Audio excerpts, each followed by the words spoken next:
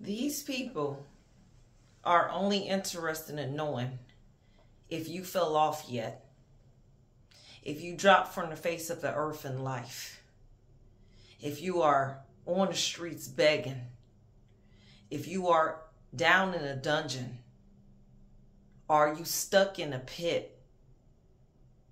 Are you miserable? Are you in a mental institute? Are you struggling financially?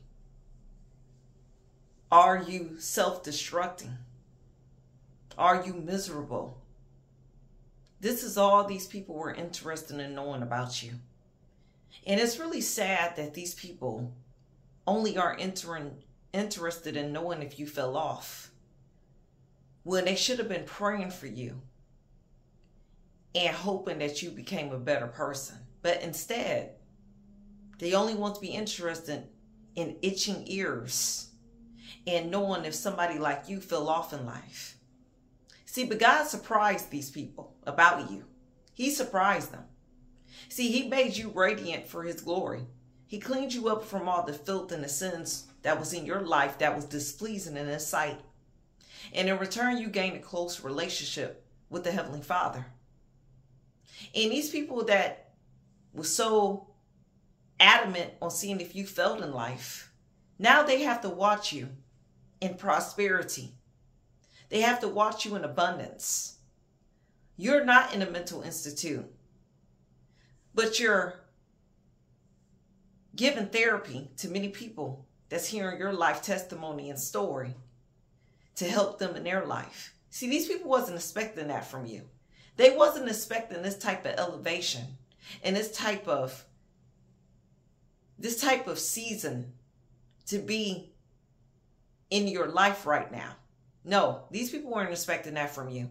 They were so hateful towards you that the only thing they cared about is if you fell off so that you could come running back to them. Instead of you running back to these miserable, toxic people, you decided to become better spiritually, mentally, in your heart, in your mind. You started praying more. You started reading the Bible more. Hey, you even got baptized with water to show God that you want to be washed, cleansed of your sins in his sight. You repented. You turned from your wicked ways and you started serving the Lord in spirit and in truth. And these people are shocked at what you did and who you are now as a person, because their plan was only to see if you would fell off in life. See, in their mind, they didn't think you could succeed without them. They thought you was going to be lonely, that you was going to feel abandoned, that you was going to suffer from mental illness and torment because they weren't a part of your life no more. They thought because they disowned you that you was going to cry under a rock and not show your face ever again. Oh, but the devil was a liar. You were in a pit for a temporary moment because these people threw you in a pit. And then you rose out of that pit and you're greater than ever. Now you're sitting on the palace. You went from the pit to the palace. Glory, hallelujah. You're no longer in the pit, but now you're in the palace of the Most High Yah for your life. And these people are watching in jealousy and envy because they didn't expect you to rise out of the deep pit they put you in. Glory, hallelujah. See, these people was wrong with how they viewed you as a person. See, they didn't think you was worthy enough to be loved. They didn't think you were worthy enough to be treated with respect. They didn't think you were worthy enough to ask for help and for them to help you, because they always thought they was so much better than you. But really, in return, God is showing these people that your faith was better than their faith. That's why he raised you up out that pit into the palace. See, what your enemies have for your demise, God made it out for your victory. He made it out for your victory. You no longer have to listen to these folks.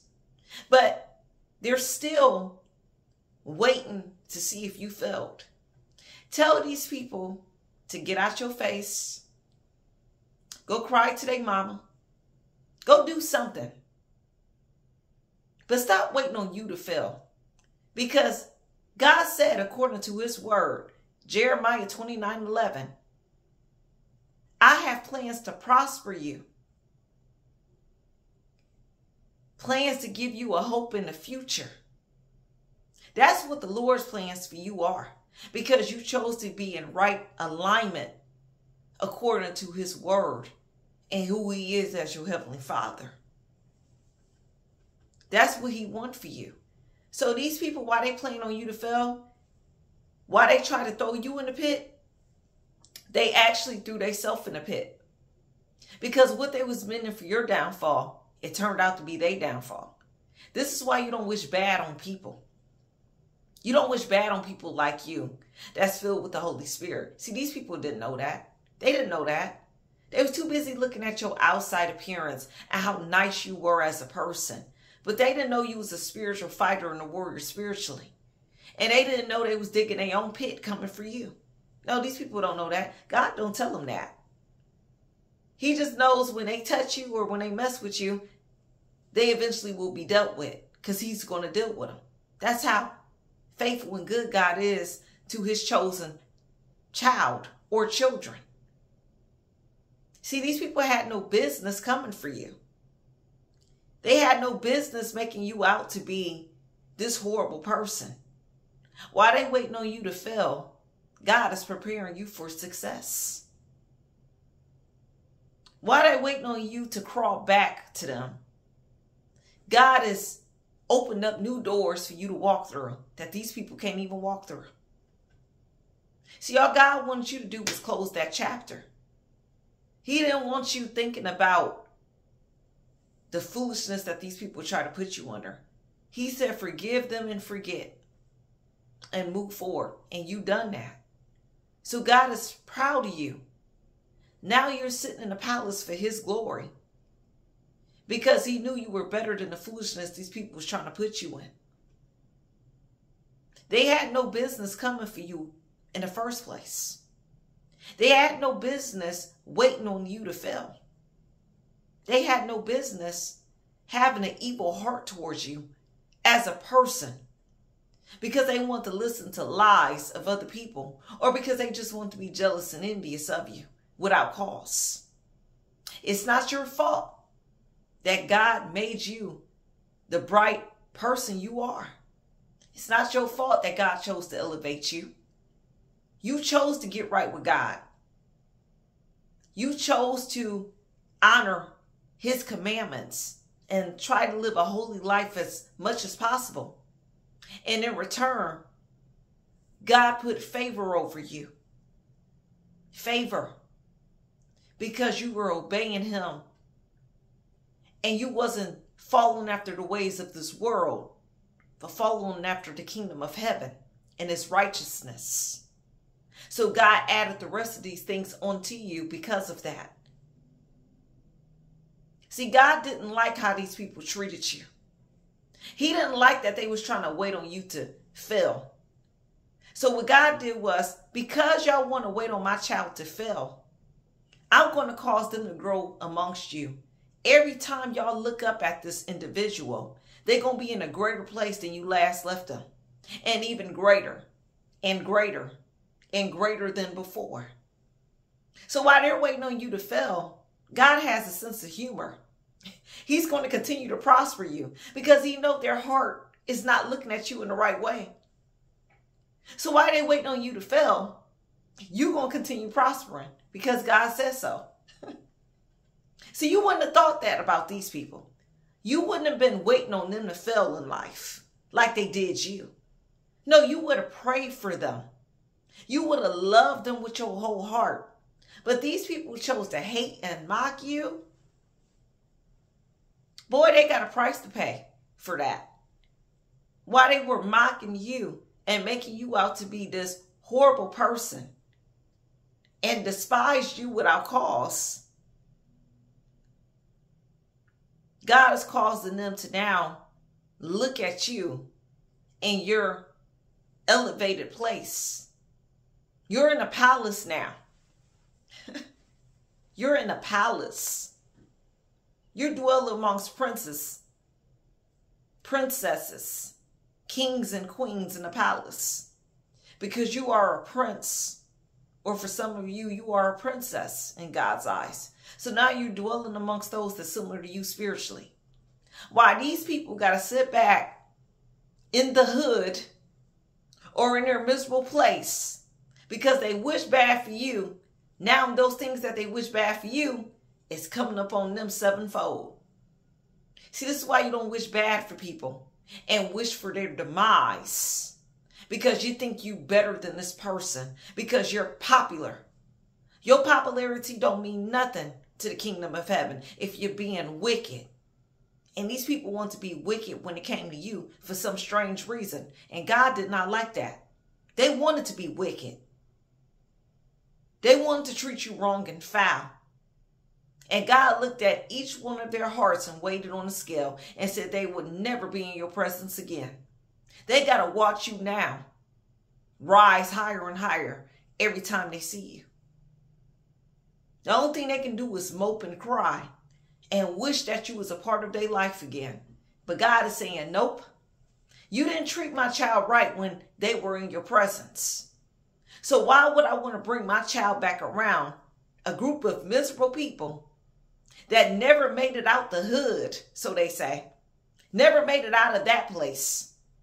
Why, this person is in their new chapter or season of their life. No, you continue to stay in the hood. You continue to be toxic and rep your hood like these folks, how they be doing it.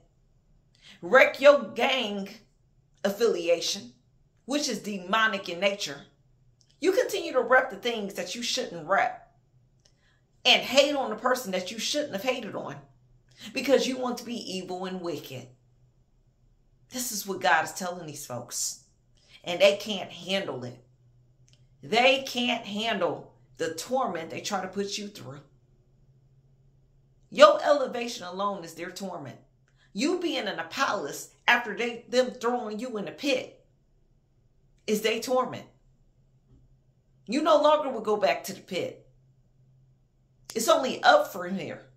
You already at your lowest point. You've been kicked low. These people want to kick you lower when they already kicked you down. You don't kick somebody when they already in a low place. But instead of them praying for you, they kicked you lower. So God saw the ugliness that was in these people's hearts. And he said, I'm not going to bring this person around y'all ever again.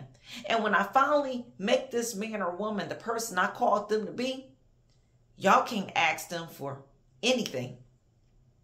Because you never had a righteous heart towards my child. God says, touch not my prophets. Touch not my anointed, and do my prophets no harm. They chose to touch to his anointed and chose to do his prophets harm. And God did not like that, how these people treated you as his anointed one and as his prophet or prophetess. God did not like that. So now they got to deal with the punishment of you rising in elevation every chance they get or every time they see you. They got to look up at you. They can't look down at you. They got to look up at you now. And some of them are being forced to walk away from you because they're not worthy enough to be in your holy and divine presence. Glory, hallelujah. See, you didn't need these stank people around you. They want to be stank towards you. They want to treat you lowly and like trash. And God didn't like that. But now, them roles have reversed. Now they look like trash now, and they're not worthy enough to be in your presence. But they thought they were so much better than you. They sent gangs of people. Everybody turned against you out of jealousy and envy. And now they still got to watch you in glory. Won't God do it? Won't God do it? Won't God do it? He'll turn around in your favor Hallelujah. He'll turn it around in your favor in front of your naysayers because he know they don't have a righteous heart towards you. But you had never thought that about them. Your heart was pure towards these peoples, but theirs was wicked towards you. So now you got the power in your hand. God gave you the keys. You got the keys to the palace. They got the keys to the hood. That's all they got is keys to be in the hood. While you got the keys to the palace. God has surely made your enemies your footstool. And these people that was planning and waiting on you to fail. The devil was a liar the whole time. And these people ran with the lies of the devil because they can't understand how you being elevated without them. You ain't need nobody but God. That's all you need. You needed God. You didn't need them. You needed God. While they wanted to be ugly and hateful and miserable, they thought you really needed them. And God was telling you all along that you never needed these people. You only needed to focus on him so he can elevate you for his glory. And that's what he did. Now you and God got a closer connection. Very close. God talks to you like he talked to Moses when he was confronting God at the burning bush. He talks to you just like that through the power of his Holy Spirit. And these people can't understand the relationship you and God got. They can't understand the way you're moving and why you move so swiftly and why you go where you're going. Because God is talking directly to you and telling you what he wants you to do for your life. And you're listening. Why these people chose not to listen to God, you chose to listen to God. And you have been elevated because of that. And these people want to be upset and mad about it. Sucks to be them. They should have just listened to God and not waited on your downfall. And then they wouldn't have to worry about them being in the pit and you being in the palace. That's the prophetic message I have for somebody on today. You continue to be blessed and don't worry about these haters. Until next time, family. Bye-bye.